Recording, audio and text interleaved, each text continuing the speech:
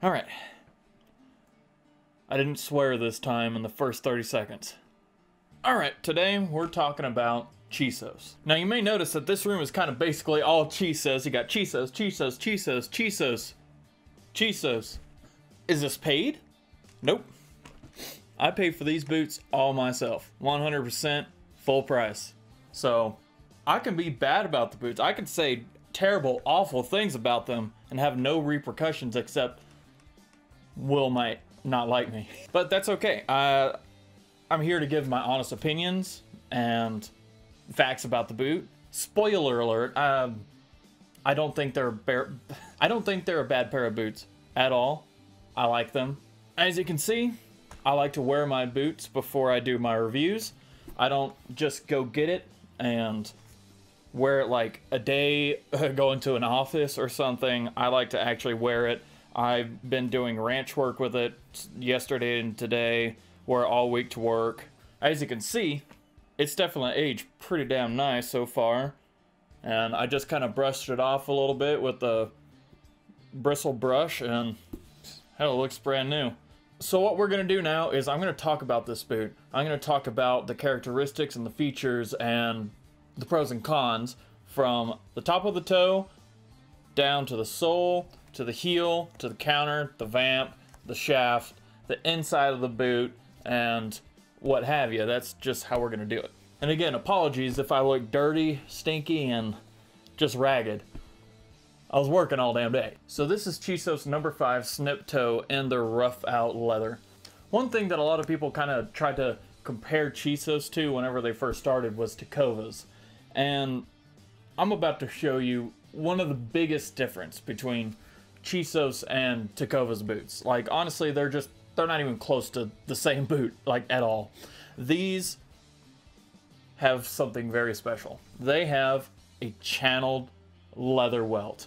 What that means is that this boot can be resoled and resoled and resoled because it's leather on leather. Whenever you take leather from leather, you put it back on. It's not like that cheap composite material. It's just a more solid construction and it will last a very, very, very long time. And got a leather sole right there. It used to say Chisos on it, but I kind of worked in it.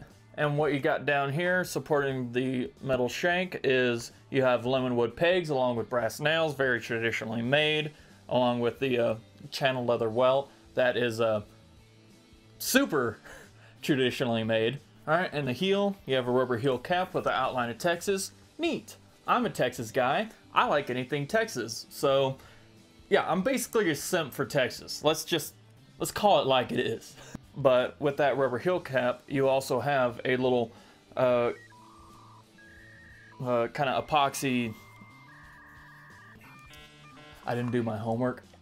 It's red. This guy stinks! But this is stacked leather heel. Very traditional. And that red line right there, that just kind of makes it pop a little bit. Whenever you're wearing jeans, it covers the shaft of the boot, which has, we'll get to that. So this has a little bit of extra personality to it when you're walking around. If they're really dirty, you can't really tell, but hell, if they're really dirty, you're using them to their potential, so that doesn't really matter.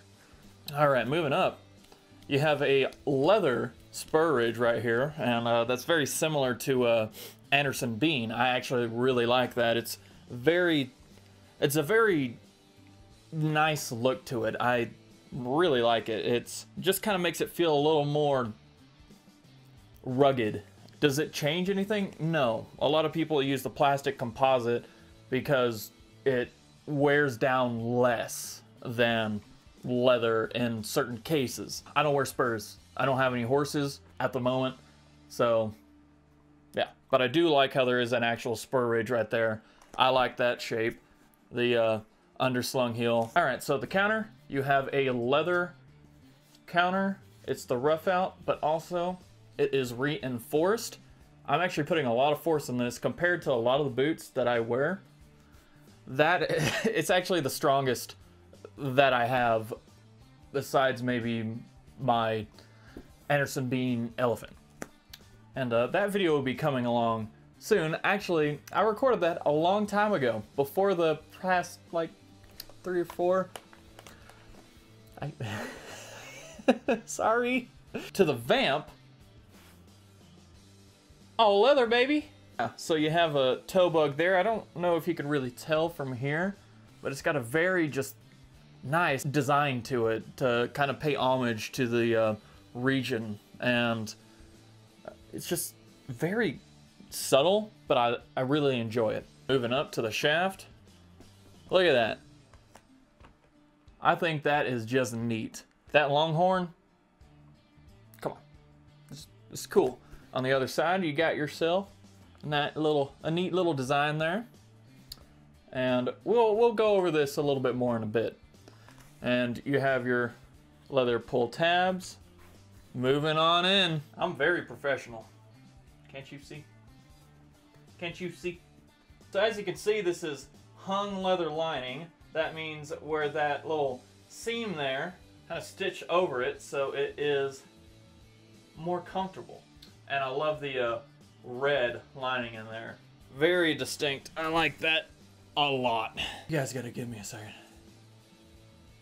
This is something that they really tote in making what really makes the difference in a Chisos boot.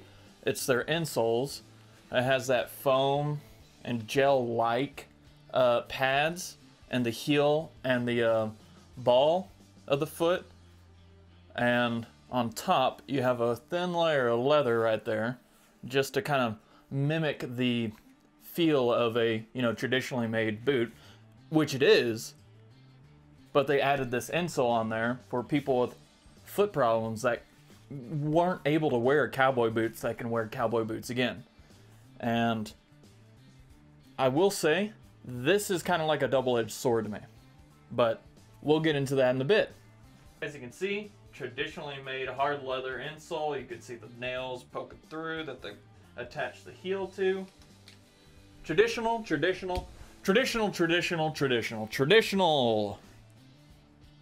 Very well made boots.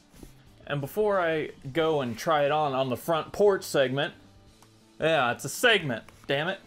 I actually went to the Chisos headquarters in Austin, Texas, and I paid them a little visit, and I spoke with Will Roman, the founder of Chisos Boots, and we had a little discussion. We talked a bit. I got the boots and I got them in person. That was something very important to me. I still may have goofed a little bit. I asked Will for a interview, and he accepted. I'm gonna turn this over to Past Chad, and we're gonna be talking a little bit about these boots, the inspiration for them, and also just the difference between suede and rough out. There's a lot different about it, and yeah, turn it on over. All right, we're down here in Austin with Will Roman, Chisos. And I'm getting a pair of boots today. It's their number 5 snip toe and rough out, and we just want to get some words from you about just what your how'd you come up with the idea for this rough out snip toe? Sure, yeah. So all of the designs of the embroidery on Chisos are all based on West Texas, and so Big Bend National Park is kind of my happy place, and in that is the Chisos Mountains. And the number 5. I wanted to have a little bit more of a centric flair to it, and so we started with, you know, I did river designs and I did all sorts of different animals, did cactus designs, and kept coming back to this idea of a longhorn but the skulls that you see out there from the old cattle drives. You know, one thing that's super interesting to me is that the longhorn cattle drives from Texas up to Kansas and eventually feeding, you know, most of the Northeast in the late 1800s was the largest movement of mammals in the history of the earth. It will probably never happen again. And a lot of those ranches were out in West Texas. And so the longhorn really just kept being top of mind to me. And then I got into the shape. We had already had round toes and square toes, and so the snip was the natural next extension. And to be honest, I was like, how do we masculine this up? You know, how do we add some beefiness to it?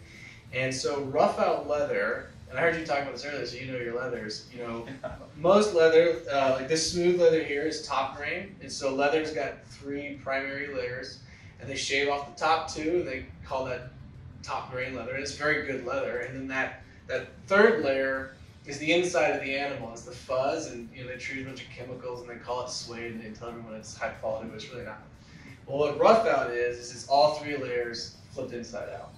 And so this is actually the toughest leather that we have. You don't really have to do anything to it. All right, well, yeah, I've heard a lot about Roughout, but you told me a little bit about the durability of your boots and your Roughout. Do you have an example of that? Yeah, I do. So, you know, we wear our Roughout boots here a lot, and you know, we've got guys that are doing HVAC, we've got guys that are doing construction. And but I do have an example here.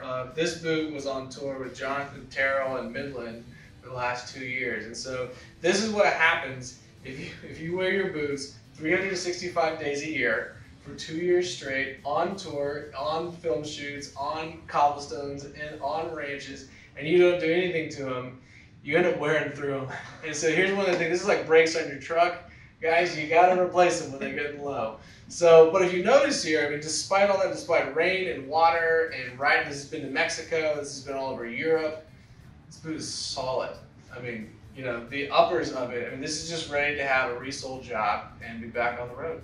Okay, yeah, one thing a lot of people have questions about are the water-resistant qualities, and I know suede has had problems with that, but what about the water-resistant qualities to Roughout? Is this a prime example of a showcase of how? I mean, yeah. I mean, so we've even done tests. I mean, look, here's the deal. I mean, if you're caught in the rain or something like that, you don't have to worry about it. You know, it's gonna roll off, and if it does get wet, it's gonna dry and it's gonna look like normal. You know, we even have a video on our channel where I douse it with a water hose. You know, and then we just set the camera and let it dry for you.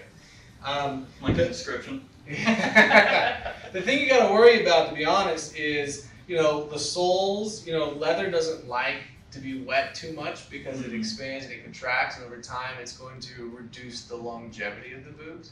So I wouldn't be, digging ditches in them every day. Every once in a while, maybe not every day. The other thing is that a lot of boots, our boots tend to let in moisture through the seams, and most boots are built with canvas gimming, is how they use to attach the sole to the weld to the insole. But we don't do that. So we use a leather channel weld, we peel it back, and we sew leather all the way through. So it gives you some better moisture resistance. So that's a long-winded answer of saying, like, if you get them wet, they're going to be fine. I just wouldn't do it every day. All right, and one final question. I won't keep you too long. How about the treatment, the care for it? Like, let's say you get some stains, you got some new blue jeans and it rained and it kind of stained it. Yeah. How would you go about trying to clean it and just general care for your Sure. boots? Well, there's 2 schools of thought on this, and the first one is going to say, yep, there are new look cleaners and Roughout cleaners. There are coarse bristle brushes you can use. You can treat them beforehand. You can try and clean those things up. I am of the second school of thought, which is I never do anything to them. I just let them take on all the patina and the marks, and that to me makes them, like, this pair to me is awesome. There are so many stories in this pair of boots. This is going to go to the Chisos Museum one day, Right. And so, with yours, like, if you did nothing to them, they're going to get dirt on them. They're going to get some scuffs. You're going to start seeing the undertone come through. And you could baby them and you can treat them, and if they're your show boot, I understand. But I like boots that look like they've been used. All boots got soul, to quote someone we know. Exactly. So the beauty of Roughout is it doesn't require any maintenance. Kind of like why firefighters like to use it for the abrasion resistance. Right, yeah. Abrasion resistance, water resistance, and also it does real well with letting heat in and out, so it doesn't get too hot during the summer. Alrighty, well, thank you so much, man. It's been a pleasure. Thanks for coming in. Of course. I do like the fact that they use retired dairy cows for their leather. I'm all for utilizing an animal 100% of the way. And one thing I really like is this Roughout. I actually recorded me testing its water resistant properties right here. Alright, I'm gonna prove that Roughout boots are pretty water resistant right now.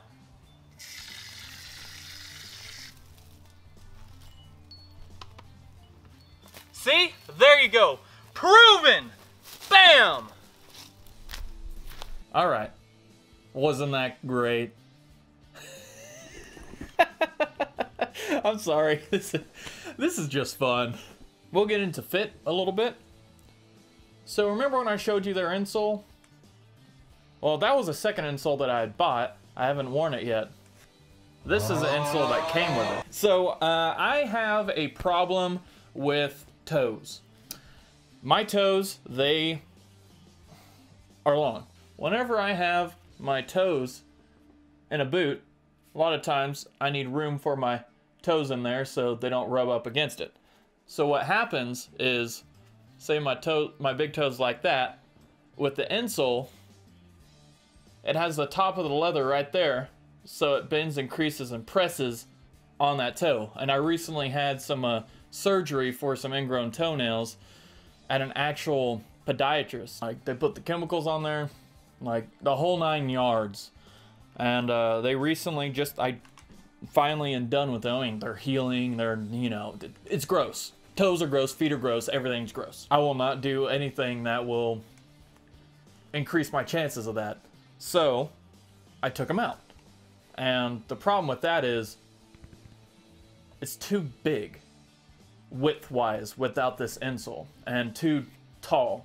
So, my foot is just kind of sliding in the boot. It's not crazy, but it's just enough to where I'm walking around my property, walking on the uneven surfaces, and just shoving my foot in directions. It's just not comfortable. I tried the area insole, and I did that, and I cut it further down. After that, it was okay, it was interesting, it fit decent, but after I took it off, I realized, oh, my toes are kind of shoved in a weird direction. And the next morning, I tried to put on my boots, and pain. Nothing but pain. Like a bunion type, like right here. I guess I've always had that. I just notice it more now because, once you're aware of something, you'll always see it. I couldn't wear that anymore, so I tried it without the insole. No, I couldn't even wear it without an insole. It just hurt too damn much. I cut up this to this. I still had some of the toes there, and it's a little higher up, but I felt immediate relief. Now, this may change tomorrow.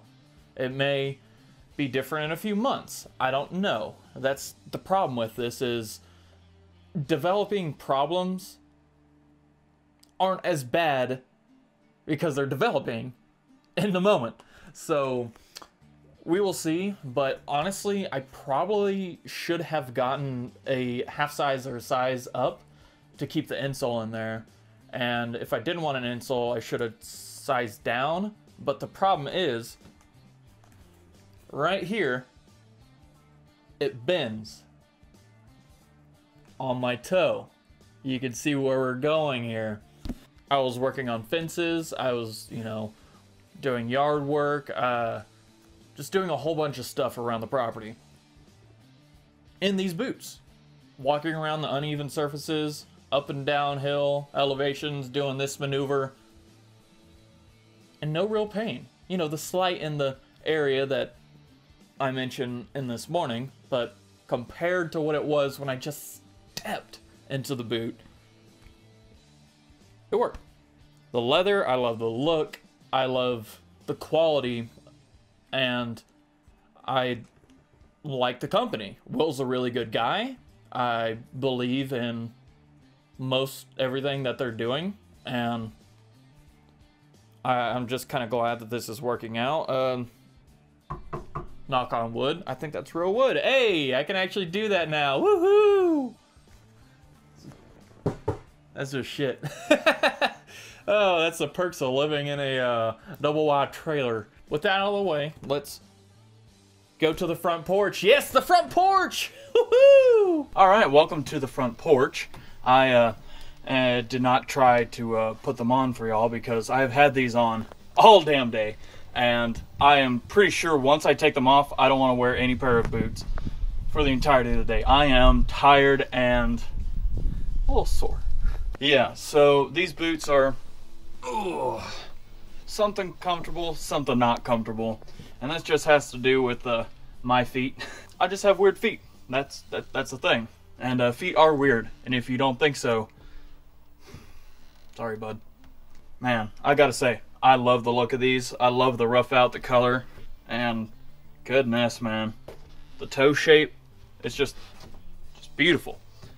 I don't know if you can hear it. That creaking isn't from my deck. That is from the boots. My little solution that I did, actually, it's working. Kind of, maybe. But I worked on these all damn day. Whenever I was working in these, I didn't really have that many problems with them. I'll just focus on work, and I didn't have to focus too much on my feet, which was great. But just look at that. After all that work that I did, they still look brand new. I think this is the first front porch segment that it's actually pretty nice outside. Like, there's a gentle breeze. It's not 100 degrees. It's kind of just nice.